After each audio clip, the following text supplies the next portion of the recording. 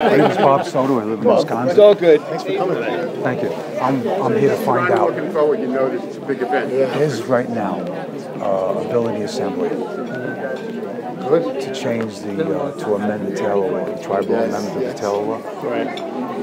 How do you feel about that? I'm very, very, very familiar with this issue. I'm a former municipal employee, retiree.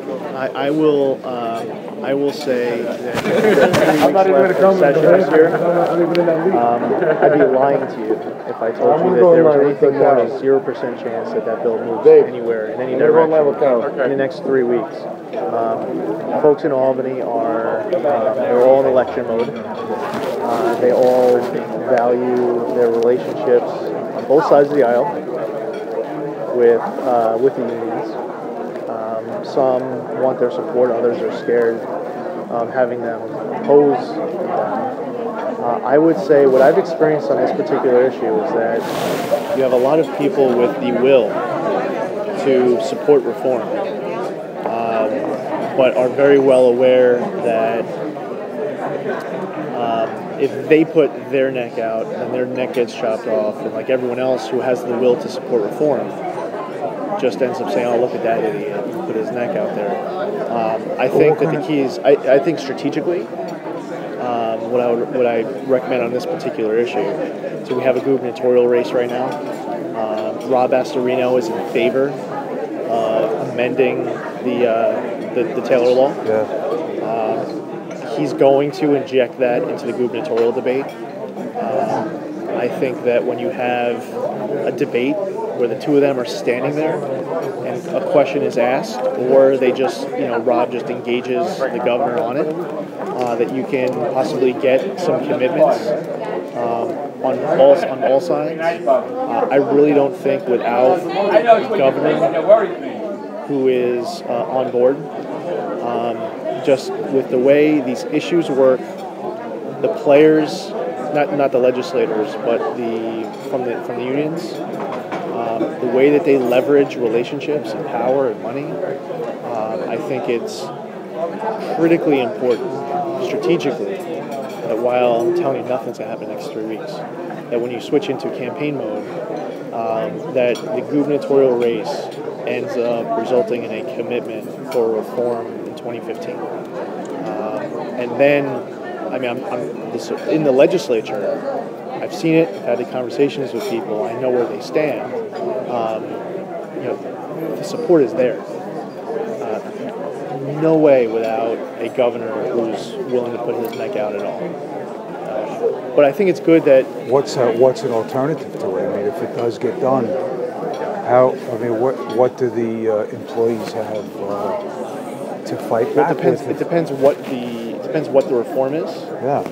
So some people advance, saying that we need to get rid of the Triborough Amendment. That's not what Rob advocates for. Rob advocates for changing it with regards to like step increases. So it really depends on what the negotiations in the final form looks like. So that I have no idea. If there was anything done, I do not know what that final agreement is. And again, strategically, for those who are advocating for reform, it's all. I think the key is in the gubernatorial race.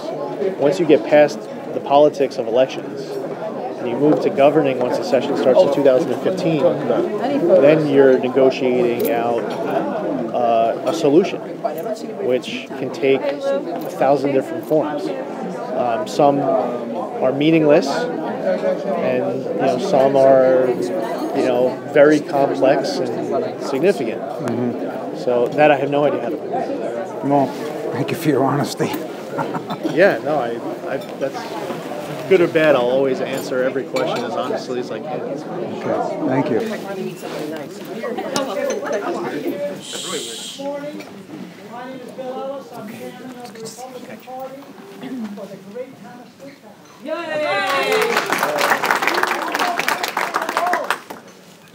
And also Supervisor Pat Becker, who's almost as old as Mr. the Ball. We're here today to honor a dear friend of mine, start with Pledge of Allegiance to this great country. All lead us in the Pledge of Allegiance. To the flag of the United States of America and to the republic for which it stands, one nation, under God, indivisible, with liberty and justice for all. And we can have just a moment for all the men and women that serve this great nation throughout the world to keep us free.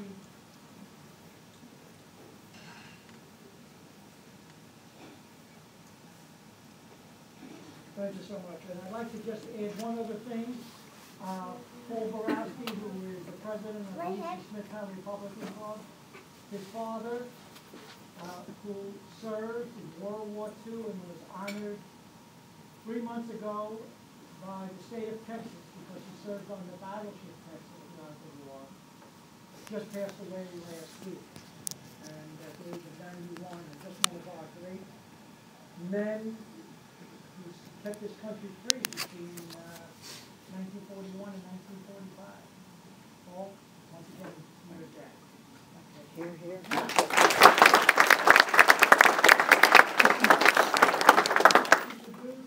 As good as how many years have we known each other? But the great supervisor of the town of Brookhaven, everyone.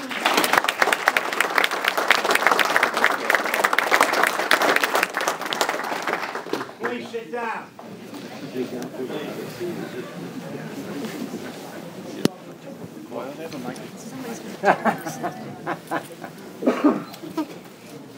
think we all know why we're here today. Every election that comes up forces voters to weigh the past against the future. And the future, in the first congressional district, is a gentleman that has worked long and hard, that has served this country, that has fought overseas, and has come back. And in 2008, when our current congressman did not have opposition, stepped forward and said, I will run. Not because I don't like him, but because I disagree with his principles. And in a democracy, democracy means choice, and I'm going to give a choice. We're in a great race. He went on then to contest for the state senate. Talked about repealing the MTA payroll tax, and some of the other things that the state has done to make us one of the least competitive states in the United States. And he's fought that battle in the state senate each and every day. And now, this year, he stepped forward once again as our candidate for the United States Congress. Someone that's going to carry our message, our concerns for Washington.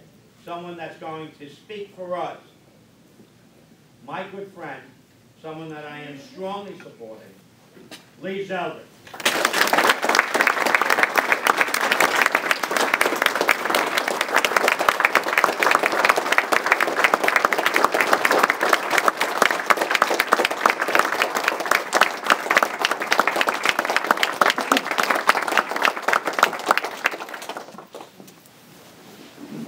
I want to thank you all for being out here and remain.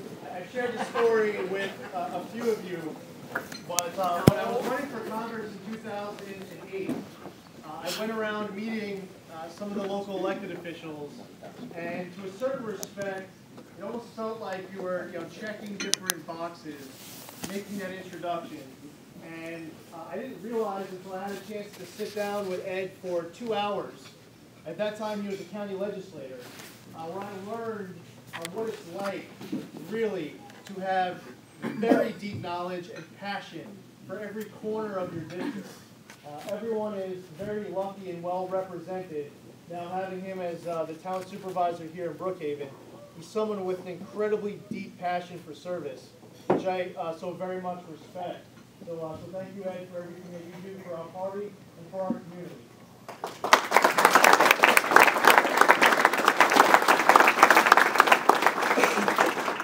And to Bill Ellis, the chairman of the great town of Smithtown, who now I'm not unable to travel in Smithtown without I get this thing that people go V for Lee. I guess it started with Bill, and I thank you to the chairman for getting his committee so engaged, the elected officials engaged, in a town which is very conservative, and will be coming out to vote in this primary. So thank you for what you're doing, Chairman, in Smithtown.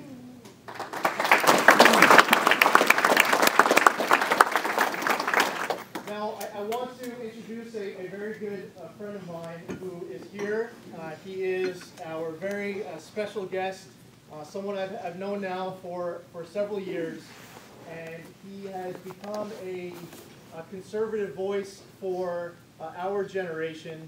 He started off, actually he was up in Albany where I went to college and law school. Before that, he grew up in Belmore, where my father and stepmother, who are here, they live just blocks away from where Andrew grew up in Belmore. And he comes from a very proud, patriotic, pro-American conservative family. And every day, whether he's on the radio, on Sirius XM, on channel 125, Patriot, from 12 p.m. to 3 p.m., or every evening on The Blaze, for everyone who have had the opportunity to watch this new channel that has been growing and growing. It's been this alternative, conservative voice to what we see on Fox News. And he has his own show called Wilkow. So I would encourage all of you, if you haven't either listened to him on the radio or watched him on TV, to start. One of my favorite phrases, which he'll repeat every day, and drive it home because it's so true. He says that we're right, and they're wrong, and that's the end of the story.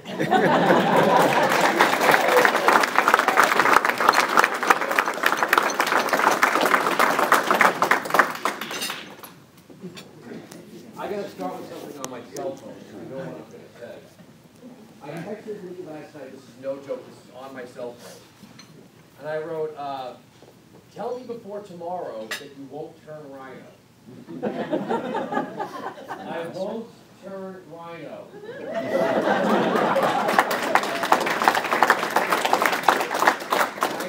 I texted back, okay, see you tomorrow. I'm here. The funny thing is, Lee has a little known talent for assembling furniture. It was probably, Diana, was it 20, what year did you guys come out to 4th of July at my house? 2011? 2010? Yeah. Oh, yeah. I just refurbished my own patio with paving stones, and I needed furniture for it. I wanted a fire pit, I wanted rocking chairs, they were really good kind. In the back and smoke a cigar.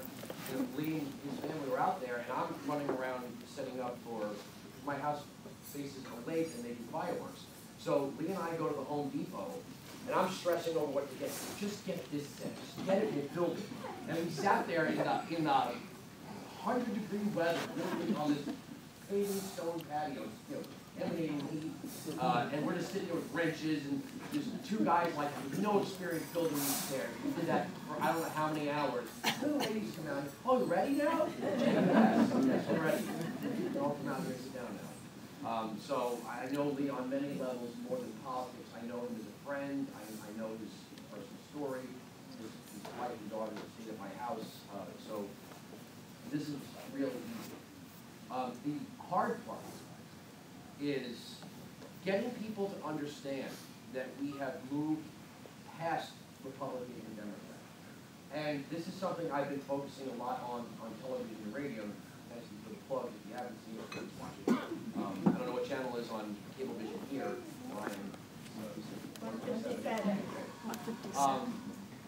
We are being corralled into the masses. That sounds conspiratorial, but if you think about it, everything this government is doing is moving us more and more into a nameless, faceless mass of humanity. And I pondered the question the other day on radio and television. I think I shocked some people. We don't take calls on TV, we do on radio. If I asked you a year or two ago, 5 years ago, who is the beneficiary in the relationship between the population and the elites? What would you say? You just answer quietly. You probably think, well, Well, they created Social Security, and they created Medicare. And there are all these things like public schools that we get from these really smart people in Washington, D.C. If you really were to go out and ask the average pedestrian this question, they would probably almost seem thankful for some of these government programs until you remind them you paid for all this stuff. And everything the government screws up, it screws up on your dime. And everything they screw up, they demand to screw up more. They can't make Amtrak profitable, they want to put high-speed rail everywhere. They can't make Medicare and Medicaid work, so they've gone to Obama. They can't even make the VA work. But think about that. The one hospital system that they're actually supposed to be running, not Medicare, not Medicaid, not Obamacare. They can't make that work. They didn't fix it, they just moved on to something else. The truth is, the masses don't benefit from their relationships with the elites. The elites benefit. Do you think it's better to be receiving Social Security or distributing it? Do you think it's better to be in a public school or writing the curriculum? Do you think it's better to be on food stamps or distributing the food stamps? Obviously, Washington is the place to be.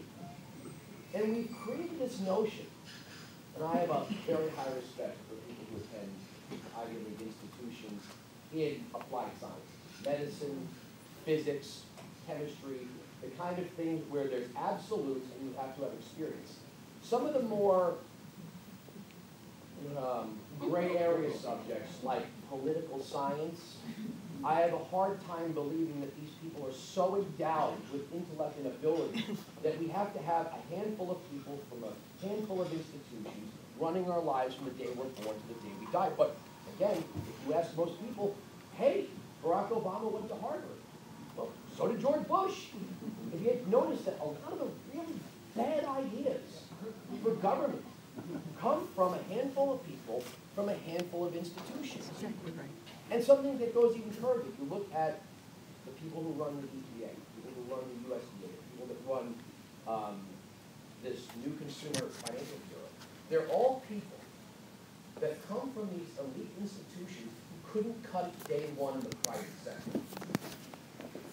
If you're so smart and you've got such great ideas, then invent the next cell phone or something. It's amazing. I couldn't cut it in the stock market, so I'm going to go to the FTC or the SEC. I couldn't cut it in agriculture, so I'm going to go to the USDA. Wherever I couldn't cut it, that's where I want to be regulated. Between that group of people and the attitude that we're supposed to be thankful for all the wonderful things they've done for us, it's no wonder why. It's almost impossible to get rid of some of these people in Washington, and it's almost impossible to really get people to understand that I don't care if they're a Republican or a Democrat. We've been through this thing that somehow your bridge to nowhere is okay because you've got an R next to your name, but that guy's bridge to nowhere is horrible because he's got a B next to his name. It costs the same amount of money. So we need people like Lee who understand that the government was designed to do certain things. It was. We're not. I love when they say, you guys are anarchists. Anarchists? Believe in the Constitution. That's a governing document. It's government. Rightful, respectful, limited, constitutional government the way it was designed. If you notice, for the past 100 years, we haven't had that. My friend Mark Levin said not too long ago, and I didn't even think of this. He said, if you're under 50, you've never been able to vote for a conservative president. Think about that. Lee, myself, my friend Wayne is over here. We went to high school and college together.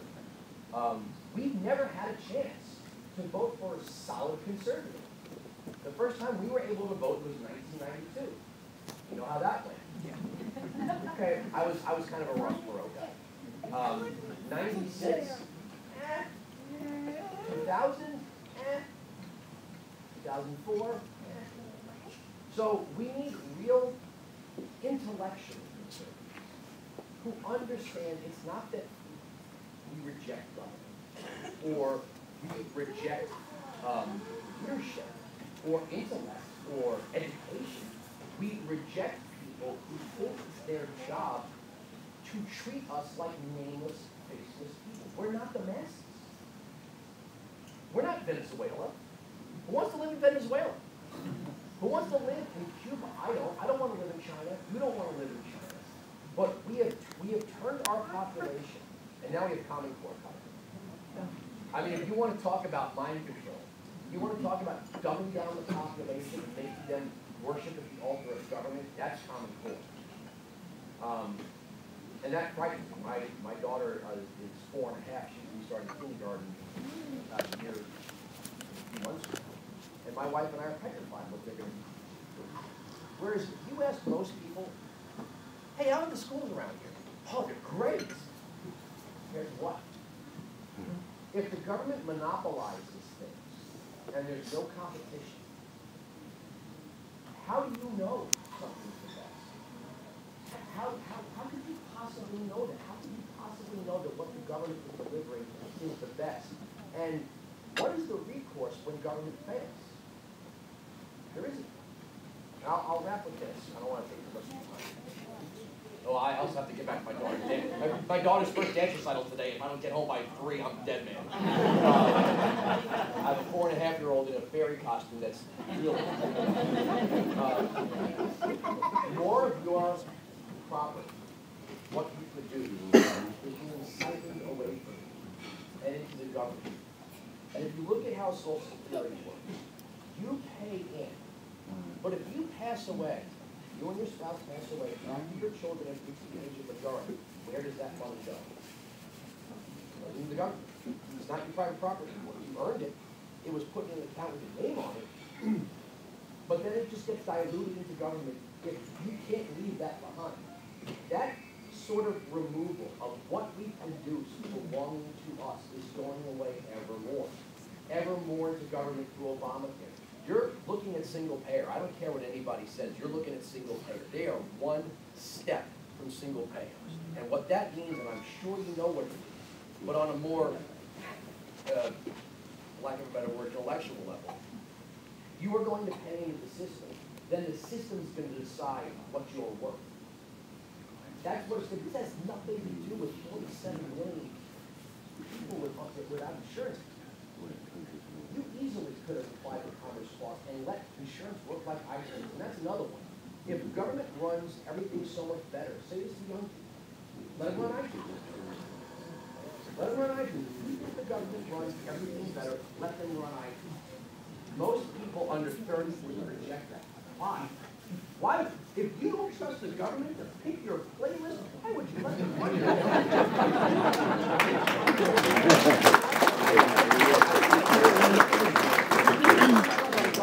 such a mindless, trivial decision about what songs are going to be available, what they're going to cost, how many you can download, who gets to make all these things that are, we all love music in some way, but in our life is trivial. If you don't want the government making trivial decisions, how could you want them making life and death decisions? But the system that they're setting up is turning into the public education system. If you've got one child or 2 children in the public schools, you don't pay per head for those kids. So if your neighbor's got 4 kids and you've got 2, well then you're essentially sharing the education of 6 children. That means your neighbor or somebody in your community doesn't have to think about the cost of raising your child. The system is just there. I don't have to think about the cost of going to the doctor. The system is just there. Well, it's not just there. Nothing is free. But when you realize the more you contribute, the less you get, what is the point of doing anything? And I thought we left that nonsensical notion to other countries. And, okay, I lied. I'm going to wrap with this one. I don't know if any of you have been following Venezuela. I follow it to its extreme because it is the clearest, most modern example of a nation with no reason to collapse. You're talking about a nation with a vibrant agriculture sector, vibrant interior, vibrant coastline, vibrant energy sector, the richest oil reserves in the country. They're importing oil now, so they can't even get it out of the ground. 15 years ago, Hugo Chavez was elected president of Venezuela. 15 years later, people are waiting on 3- and 4-hour lines for a government allotment of a bag of beans and rice. How does that happen? The because they promised everything. They promised free health care, free education. They promised housing. Have you seen those ugly, gray, cinder block buildings that they're tearing down around? I know it's Brazil, but it's the same style for the World Cup. They promised things to the people. And then as they run out of things to give away, they seize more things. And as they seize more things, people produce less things. You can't just show up and say, this cattle ranch belongs to the people, and think you're going to get the same output of beef. You can't show up and say, this oil rig belongs to the people. And that's what they did, and that is exactly what we're doing right now. And we're doing it under different branding, with a big smile, with red, white, and blue balloons, and conferences on why the kids need these general standards, and why everyone needs to have access to this health care, and all this stuff. If we don't put people in Congress who are not saying to themselves, yeah, I kind of reject it, but now I got to figure out how to live with it. How do I benefit from it? Well, I guess if I'm an establishment Republican member of Congress, I can soften my view if I get some insurance companies to make a few donations to my campaign. If we are allocating risk holder money, which is going to their bank accounts, why not have some of it come my way? That's the problem with the establishment. That's what they do. They, on the surface, reject these things, but then as soon as we look away from them and think that they're really in there combating these things, we start to soften up a little bit. Like Mitch McConnell said, well, you know, it's really difficult to get rid of common core. You gotta fix it. You can't fix bad progressive ideas by just electing somebody who aren't going to be. You need people with principles who understand the problems of government and are willing to say, you know what, we're going to vote against this stuff. And then you know what, we're going to get rid of it. We'll let the private sector do it, because that's the way it was supposed to be. With that, I'll turn it back over to you. No more 4th of July service.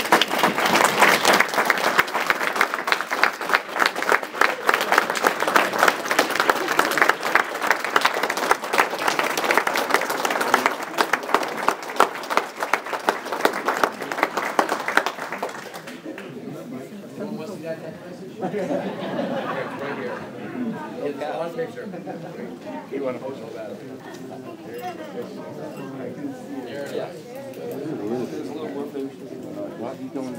Now you're on the record.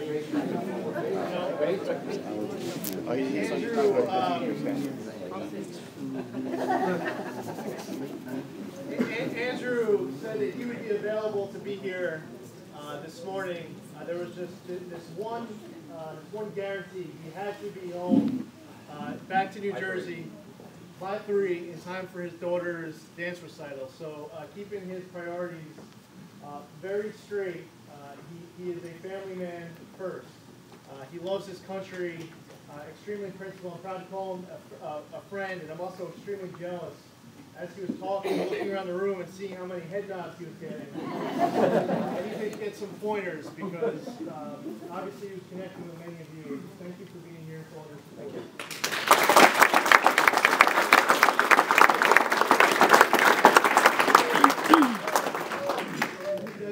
Does anybody have any questions for Andrew? He's Or both willing of us. to. I'll hang around for an extra 10 minutes. If anything you want me to about TV and radio or curiosities or non-political things. You want to know about your daughter's dance recital? What? About your daughter's dance recital? She is going to be dancing. I know that I saw the rehearsal yesterday. She was the only one that could do the tumble.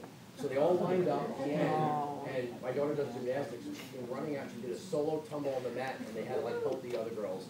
And we were like, yeah!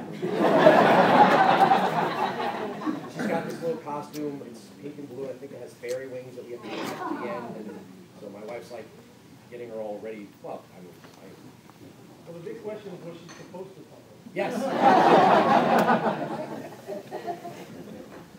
Angel, fire away. I have a question. I used to listen to you. Used to. But like always, the good guys get away from the important stations and all of a sudden they disappear in the land of nowhere. So what I would like you to do, sir, if you can do it through the lead office, email us on what stations you are and can we listen to you and see you. Well, I'm on Sirius XM. At the time that I was getting to that moment where I had to take the next step. The terrestrial lineup in 2006 was really kind of locked up. I mean, you had 9 to noon, Glenn Beck and Laura Ingraham, you had 3 Rush Limbaugh, 3 to 6, Matt Haney, 6 to 9, you had Levin and Savage, and then sort of late nights and early mornings are really, most morning drive is news, traffic, weather, sports, that sort of thing. So along came Sirius at the time, and then XM Fox News. And I just thought, well, this company has 2 million subscribers, kind of like a big city that's growing. I guess I got to bloom where I'm planting, and I took a chance on Sirius XM, which is now just got every car rolling up the assembly line with 25 million subscribers. So it's pretty easy to find nowadays. And what's the channel here on 157? 157 on cable vision. So Glenn is 5 p.m. Our panel show Real News, which is 25, is on 6 p.m. and then I'm on 7 p.m. Anyone? I have a question. You can ask him too, you know. I know, but when you said he's not going to be final, he's okay. One question. I get so frustrated when Republicans and the Democrats are the same. How do we educate the American people? Economics is, they call it the dismal science for a reason. Because the fallacies of economics are so easy and tempting to fall for that there's this big pot of money in Washington, D.C., and somewhere in there, the chunk of it for you is impossible to get somebody to people. I mean, when they hear Social Security is popular, partly because Republicans, by and large, refuse to even discuss why it doesn't work, essentially. And I just gave you a tidbit. And then they'll say, well, what does management address this? Because they haven't really sat down and thought of a way out. I'll throw you one. If you wanted to get rid of Social Security, you wanted to get rid of it in a bloodless way, all the people who are on it have to be on it. You can't take back the contract. All the people who haven't gone on it, why do they have to pay you? Why must they? What? They keep acting like if people don't pay into Social Security, there's nothing out there in the private sector to plan for your retirement. And the people in the middle should just get their money back in tax credits, prorated tax credits. Very simple. These are simple things, but once you mention Social Security and you say, look, on a economic level, it's a loser. You put money in when you're 20, by the time you're 60 after inflation, you're getting less out of that. Even if you put it in a passbook, you would have made more money. Regular savings account at 1%. It's very difficult. This, for talk radio, look, a lot of times I'm talking to the choir. I am really preaching to the choir here. So many people are, quite frankly, bored because there's no 30-second solution to these questions, and yet promising more. Free ice cream on Thursdays for everyone is the way to go. But if the Democrats are promising 2 free scoops, the Republicans lose when they say, we want to be rational, we're just going to have 1 free scoop. Well, that guy's offering 2 free scoops. You lose. Sir in the back, you were raising your hand. It's very difficult to hear you. Oh, sorry. You're losing about 40% of your audience. I could be louder. And that's great. Yes, ma'am. I just want to also tell you that you can sign up for the Blaze online. And Oh, I think it's $100 for the whole year, so you don't have to pay for extra for the cable news. Well, it's in your silver package. And You have a silver he's right package on for a that bug. too. So, We're right next to another new network called Fusion. Which IRS.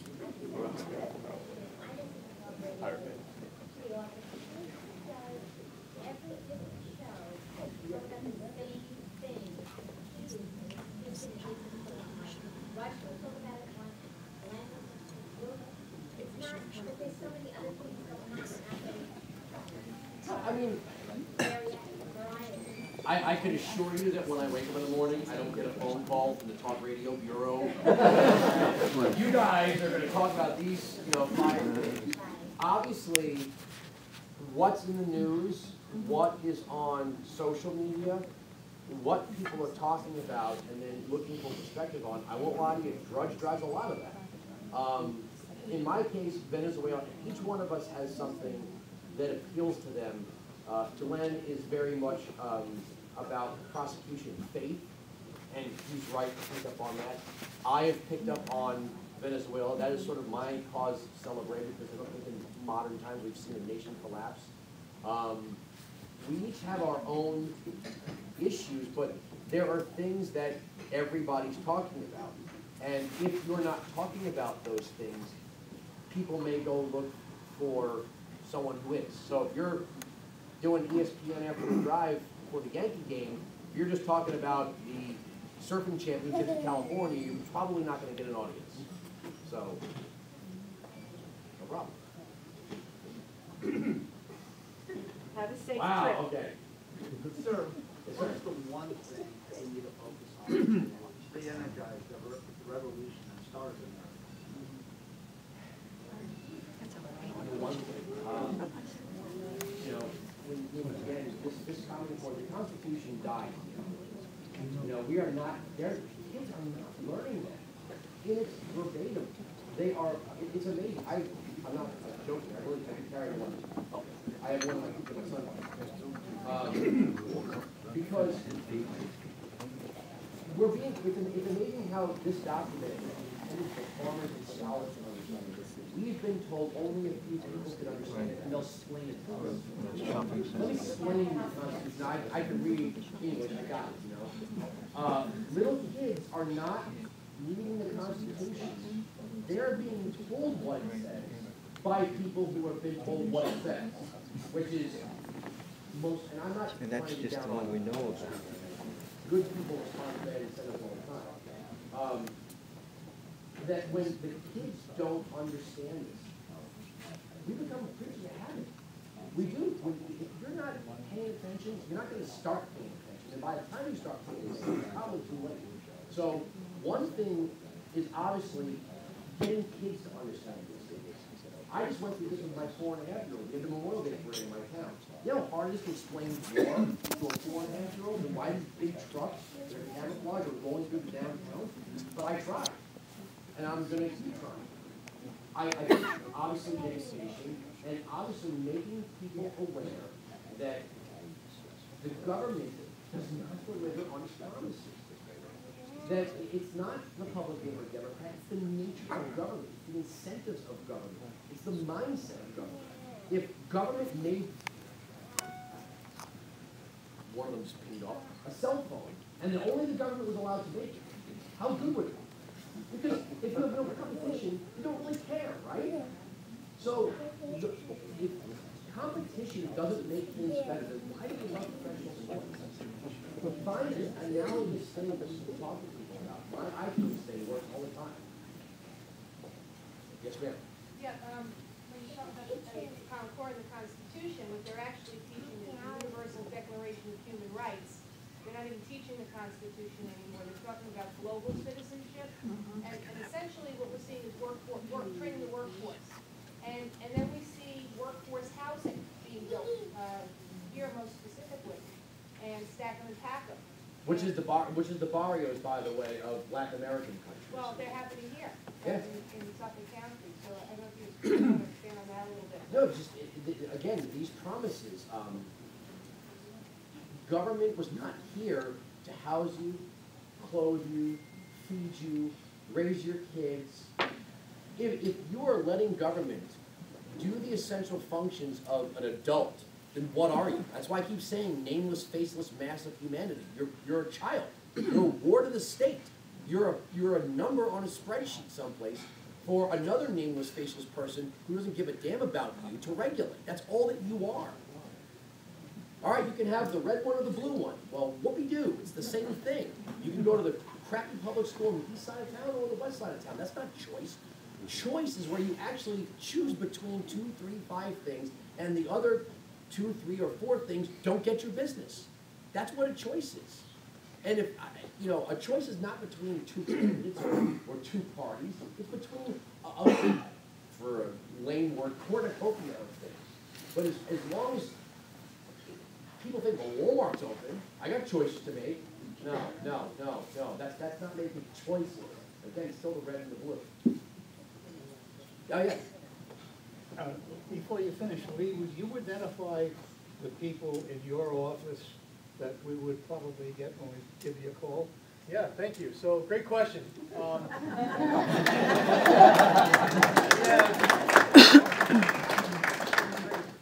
don't know if you heard, there's a primary coming up. Tuesday, June 24th, and we have a great shot of winning this race. It requires every possible Republican we know in the 1st Congressional District to actually show up and vote.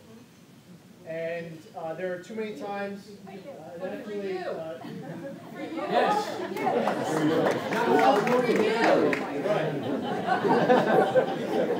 Just in case I wasn't clear, if you were talking to any Republicans, I would ask for you to encourage them to vote for us. Take absentee ballots. Yes, and if anyone can't be here, it's a tough week. There are a lot of people who are away. They can vote by absentee. And Michael Logurcio was running for town council last year here in Brookhaven town.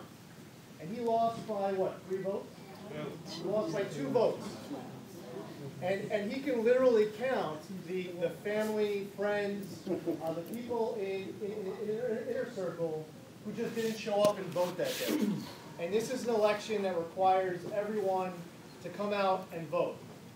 So we have some people here, Belinda, John, Barbara, raise your hands, Belinda, John, Barbara.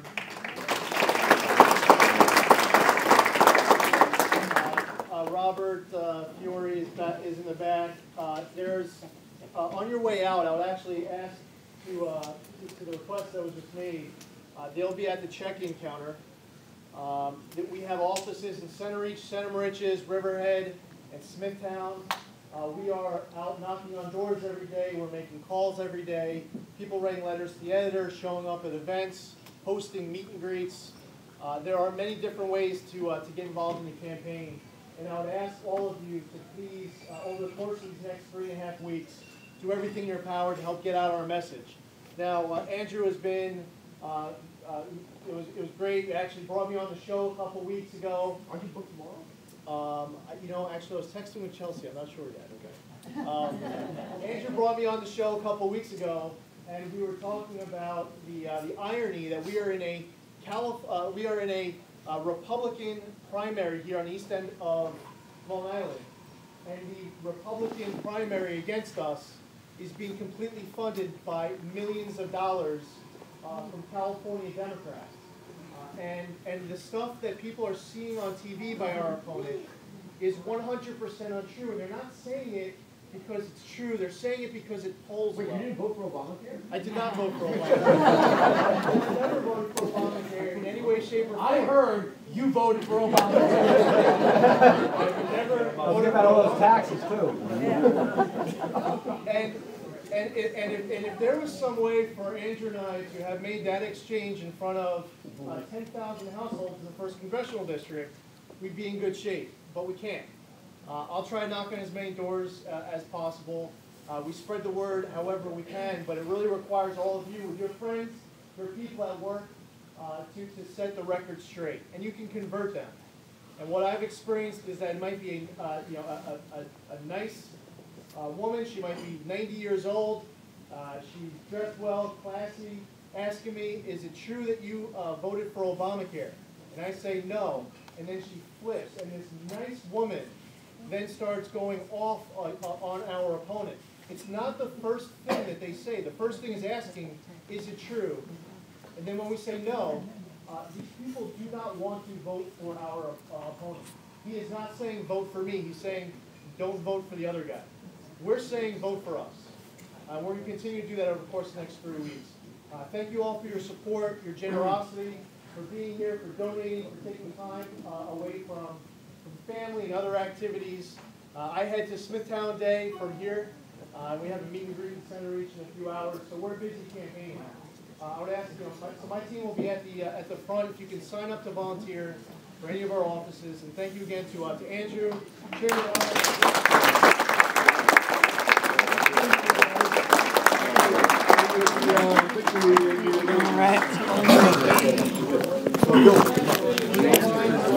Publisher's finally. This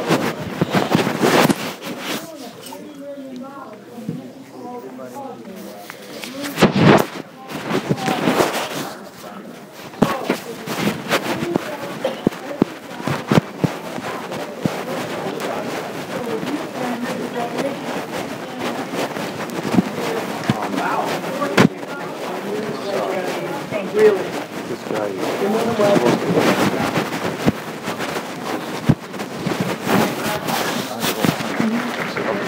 Zeldin's against what you should do. He doesn't want it. She said it. So, me too. He wants this because he... The congressman.